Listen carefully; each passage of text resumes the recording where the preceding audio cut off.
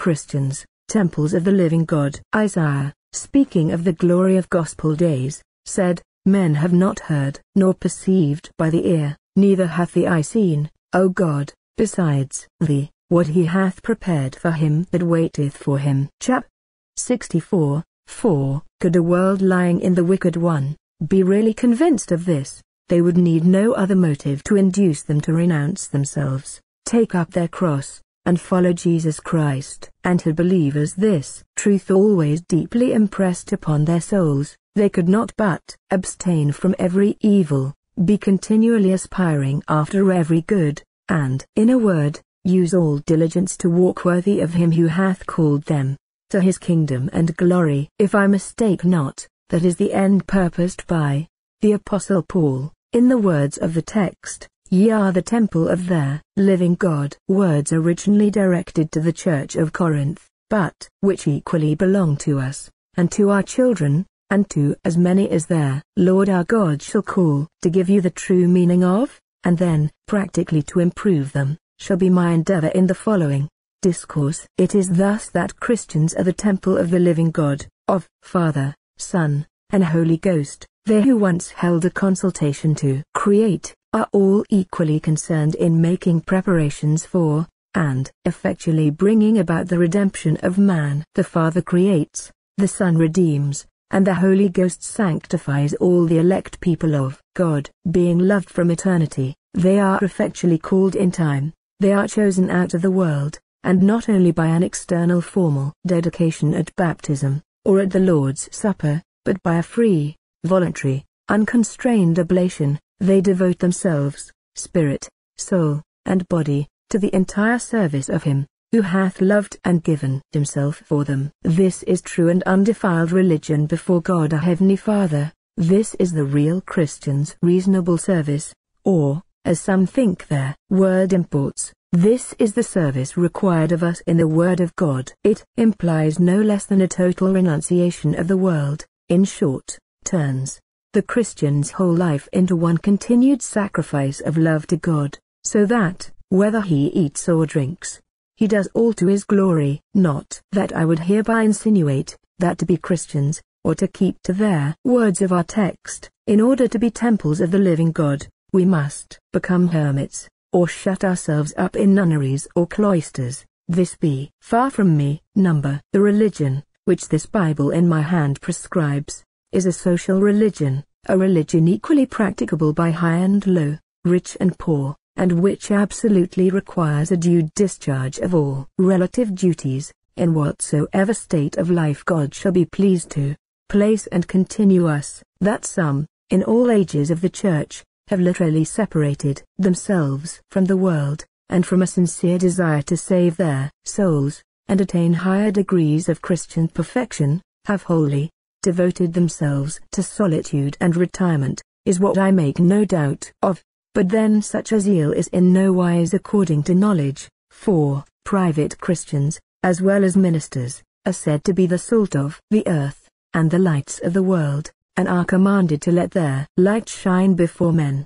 But how can this be done, if we shut ourselves up, and thereby entirely exclude ourselves from all manner of conversation with the world? Or supposing we could take the wings of the morning, and fly into the most distant and desolate parts of the earth, what would this avail us, unless we could agree with a wicked heart and wicked tempter not to pursue and molest us there? So far should we be from thus getting ease and comfort, that I believe we should on the contrary soon find by our experience the truth of what a hermit himself once told me, that a tree which stands by itself is most exposed and liable to the strongest blasts. When our Saviour was to be tempted by the devil, he was led by the Spirit into the wilderness. How contrary this to their practice, who go into a wilderness to avoid temptation. Surely such are unmindful of the petition put up for us by our blessed Lord. Father, I pray not that thou wouldst take them out of the world,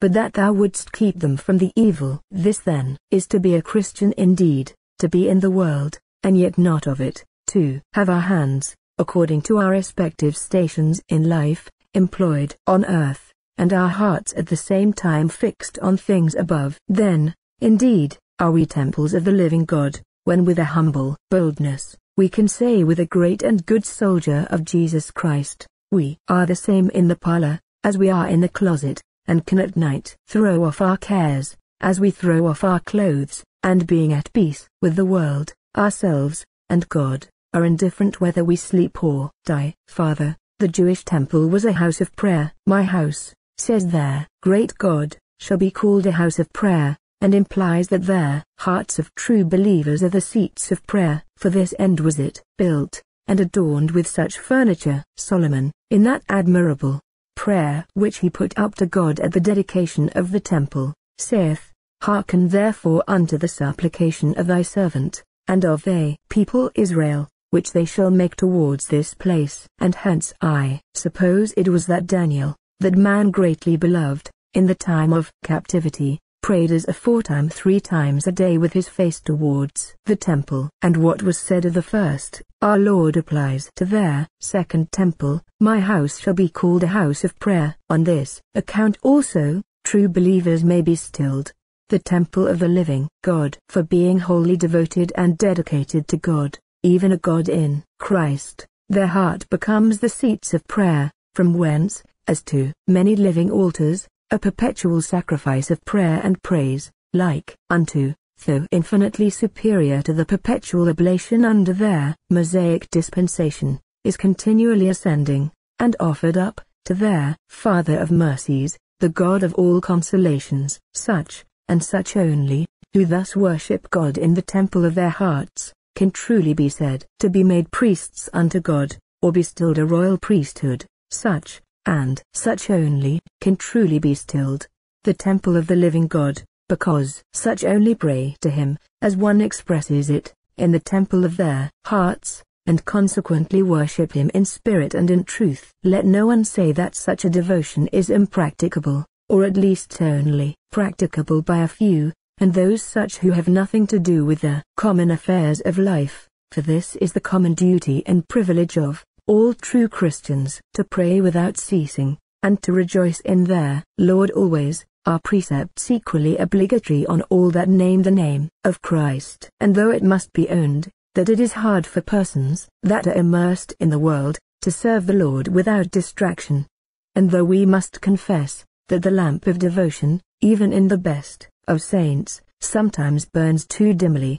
yet those who are the temple of the living God, find prayer to be their very element, and when those who make this objection, once come to love prayer, as some unhappy men love swearing, they will find no more difficulty in praying to, and praising God always, than these unhappy creatures doing cursing and swearing always. What hath been advanced, is far from being a state peculiar to persons wholly retired from the world. My brethren, the love of God is all in all. When once possessed of this, as we certainly must be, if we are the temple of the loving God, meditation, prayer, praise, and other spiritual exercises, become habitual and delightful. When once touched with this divine magnet, for ever after the soul feels a divine attraction, and continually turns to its center, God, and if diverted therefrom, by any sudden or violent temptation, yet when that obstruction is removed, like as a needle touched by a lodestone when your finger is taken away, turns to its rest, in center, its God, its all, again. The Jewish temple was also a place where the great Jehovah was pleased in a more immediate manner to reside. Hence, he is said to put and record his name there, and to sit or dwell between the cherubims, and, when Solomon first dedicated it, we are told, the house was filled with a cloud, so that the priests could not stand to minister by reason of the cloud, for the glory of the Lord had filled the house. And wherefore all this amazing manifestation of the divine glory? Even for this, O man, to show thee how the high and lofty one that inhabiteth eternity, would make believers' hearts his living temple, and dwell and make his abode in all those that tremble at his word. To this, the apostle more particularly alludes in the words immediately following our text, for having called the Corinthians the temple of the living God, he adds, as God hath said, I will dwell in them, and I will walk in them, and I will be their God, and they shall be my people. Strange and strong expressions these, but strange and strong as they are, must be experienced by all who are indeed the temple of the loving God. For they are said to be chosen to be a holy habitation through the Spirit, to dwell in God and God in them, to have the witness in themselves, and to have God's Spirit witnessing with their spirits that they are the children of God, which expressions import no more or less than that prayer of our Lord which he put up for his church and people a little before his bitter passion, that they may be one, even as we are one, I in them, and thou in me, that they may be made perfect in one. This glorious passage our church adopts in her excellent communion office, and is so far from thinking that this was only the privilege of apostles, that she asserts in their strongest terms, that it is the privilege of every worthy communicant. For then, says she, if we receive the sacrament worthily, we are one with Christ, and Christ is one with us, we dwell in Christ, and Christ in us. And what is it, but that inspiration of the Holy Spirit, which we pray for in the beginning of that office, and that fellowship of their Holy Ghost, which the minister, in the conclusion of every day's public prayer, entreats the Lord to be with us all evermore? Brethren, the time would fail me to mention all the Scriptures, and their various branches of our liturgy, articles, and homilies, that speak of this inestimable blessing, the indwelling of the blessed Spirit, whereby we do indeed become the temples of the living God. If you have eyes that see, or ears that hear, you may view it almost in every page of the lively oracles, and every part of those offices, which some of you daily use, and hear read to you, in the public worship of Almighty God. In asserting therefore this doctrine, we do not vent the whimsies of a disordered brain, and heated imagination, neither do we broach any new doctrines, or set up the peculiar opinions of any particular sect or denomination of Christians whatsoever, but we speak the words of truth and soberness. We show you the right and good old way, even that, in which the articles of all the Reformed churches, and all sincere Christians of all parties, however differing in other respects, do universally agree. We are now insisting upon a point, which may properly be termed the Christian shibboleth, something which is the grand criterion of our most holy religion, and on account of which, the holy Ignatius, one of the first fathers of the Church, was used to style himself a bearer of God, and the people to whom he wrote, bearers of God. For this, as it is recorded of him, he was arraigned before Trajan, who imperiously said, where is this man that says, he carries God about with him? With an humble boldness he answered, I am he, and then quoted the passage in the text, ye are the temple of their living God, as God hath said, I will dwell in them, and walk in them, and I will be their God, and they shall be my people. Upon this, to cure him of his enthusiast, he was condemned to be devoured by lions. Blessed be God. We are not in danger of being called before such persecuting Trojans now, under our present mild and happy administration. The scourge of the tongue is all that they can legally lash us with. But if permitted to go farther, we need not be ashamed of witnessing this good confession. Suffering grace will be given for suffering times, and if, like Ignatius, we are bearers of God, we also shall be enabled to say with him, when led to the devouring lions, now I begin to be a disciple of Christ. But it is time for me, secondly, to make some practical improvement of what has been delivered. You have heard in what sense it is that real Christians are the temple of the living God. Shall I ask, believe ye these things? I know and am persuaded that some of you do indeed believe them, not because I have told you, but because you yourselves have experienced the same. I congratulate you from my inmost soul. Oh, that your hearts may be in tune this day to magnify the Lord, and your spirits prepared to rejoice in God your Savior. Like the Virgin Mary, you are highly favored, and from henceforth all the generations of God's people shall call you blessed. You can call Christ Lord by the Holy Ghost, and thereby have an internal, as well as external evidence of the divinity, both of his person, and of his holy word. You can now prove that despised book, emphatically called the Scriptures, doth contain their perfect and acceptable will of God. You have found the second Adam to be a quickening spirit. He hath raised you from death to life, and, being thus taught, and born of God, however unlearned in other respects, you can say, is not this the Christ? O ineffable blessing, inconceivable privilege! God's Spirit witnesseth with your spirits, that you are the children of God. When you think of this, are you not ready to cry out with the beloved disciple, what manner of love is this, that we should be called the children of God? I believe that holy man was in an ecstasy when he wrote these words, and though he has been in heaven so long, yet his ecstatic surprise is but now beginning, and will be but as beginning through the ages of eternity. Thus shall it be with all you likewise, whom the high and lofty One, that inhabiteth eternity, hath made his living temples. For he hath sealed you to the day of redemption, and hath given you the earnest of your future inheritance. His eyes and heart shall therefore be upon you continually,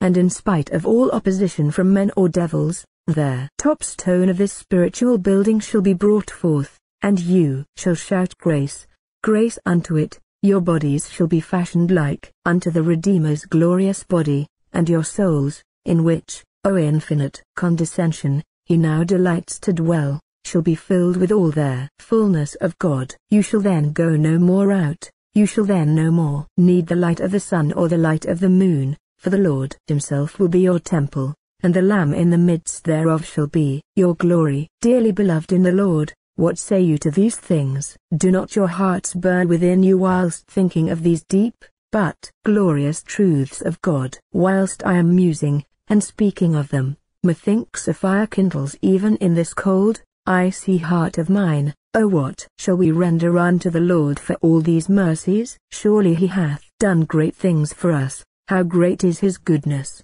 and his bounty! O the height, the depth, the length, and the breadth of the love of God! Surely it passeth knowledge. O for humility, and a soul abasing, God-exalting sense of these things! When the Blessed Virgin went into the hill country, to pay a visit to her cousin Elizabeth, amazed at such a favor, she cried out, Whence is it that the mother of my Lord vouchsafes to come to me? And when the great Jehovah filled the temple with his glory, out of the abundance of his heart, King Solomon burst forth into this pathetic exclamation, But will God in very deed dwell with men on the earth? With how much greater astonishment ought we to say, And will the Lord himself in very deed come to us? Will the high and lofty One that inhabiteth eternity dwell in, and make our earthly hearts his living temples? My brethren, whence is this? From any fitness in us foreseen? No, I know you disclaim such an unbecoming thought. Was it then from the improvement of our own free will? No, I am persuaded you will not thus debase the riches of God's free grace. Are you not all ready to say, Not unto us, but unto thy free, thy unmerited, thy sovereign, distinguishing love and mercy, O Lord, be all the glory. It is this, and this alone, hath made their difference between us and others. We have nothing but what is freely given us from above. If we love God, it is because God first loved us. Let us look then unto the rock from whence we have been hewn, and there hole of the pit from whence we have been digged. And if there be any consolation in Christ, if any comfort of love, if any fellowship of their Spirit, if any bowels and mercies, let us study and strive to walk as becometh those who are made the temples of the loving God, or, as their apostle elsewhere expresseth himself, a holy temple unto the Lord. What manner of persons ought such to be in all holy conversation and godliness? How holily and how purely should we live? As our apostle argues in another place, For what fellowship hath righteousness and unrighteousness? What communion hath light with darkness? Or what concord hath Christ with Belial? Shall those who are temples of their living God suffer themselves to be dens of thieves and cages of unclean birds? Shall vain unchaste thoughts be suffered to dwell within them? Much less shall anything that is impure be conceived or acted by them. Shall we provoke the Lord to jealousy? God forbid. We all know with what distinguished ardor our blessed Redeemer purged an earthly temple, a zeal for his Father's house even eat him up. With what a holy vehemence did he overturn the tables of the money changers, and scourge the buyers and sellers out before him. Why? They made his father's house a house of merchandise. They had turned the house of prayer into a den of thieves. O my brethren, how often have you and I been guilty of this great evil? How often have the lust of the flesh, the lust of the eye, and their pride of life, insensibly stolen away our hearts from God? Once they were indeed houses of prayer, faith, hope, love, peace, joy, and all the other fruits of the blessed Spirit lodged within them, but now, now, it may be, thieves and robbers. Hinkle-lacrima. Hence those hidings of God's face, that dryness, and deadness, and barrenness of soul, those wearisome nights and days, which many of us have felt from time to time, and have been made to groan under. Hence those dolorous and heartbreaking complaints, oh that I knew where I might find him. Oh that it was with me as in days of old, when the candle of the Lord shone bright upon my soul. Hence those domestic trials, those personal losses and disappointments, and to this perhaps some of us may add, hence all those public rebukes with which we have been visited. They are all only as so many scourges of small cords in the loving Redeemer's hands, to scourge the buyers and sellers out of the temple of our hearts. Oh that we may know the rod and who hath appointed it. He hath chastised us with whips. May we be wise, and by a more close and circumspect walk prevent his chastising us in time to come with scorpions. But who is sufficient for this thing? None but thou, O Lord, to whom alone all hearts are open, all desires known, and from whom no secrets are hidden. Cleanse thou therefore the thoughts of our hearts, by the inspiration of thy blessed Spirit, that henceforward we may more perfectly love thee and more worthily magnify thy holy name. But are not some of you ready to object, and to fear, that the Lord hath forgotten to be gracious, that he hath shut up his loving kindness in displeasure, and that he will be no more entreated? Thus their psalmist once thought, when visited for his backslidings with God's heave-hand. But he acknowledged this to be his infirmity, and whether you think of it or no, I tell you, this is your infirmity. O ye dejected, desponding, distrustful souls, hear ye the word of the Lord, and call to mind his wonderful declarations of old to his people. Even I am he that blotteth out thy transgressions. For a small moment have I forsaken thee, but with everlasting mercies will I gather thee. Can a woman forget her sucking child? Yes, she may, but the Lord will not forget you, O ye of little faith. For as a father pitieth his own children, so doth the Lord pity them that fear him. How shall I give thee up, O Ephraim? How shall I make thee as Admah? How shall I set thee as Zeboim? And what is the result of all these interrogations? My repentings are kindled together. I will not return to execute the fierceness of my anger against Ephraim, for I am God, and not man. And is not the language of all these endearing passages like that of Joseph to his self-convicted, troubled brethren? Come near to me. Oh that it may be said of you, as it is said of them, and they came near unto him. Then should you find by happy experience, that the Lord, their Lord God, merciful and gracious,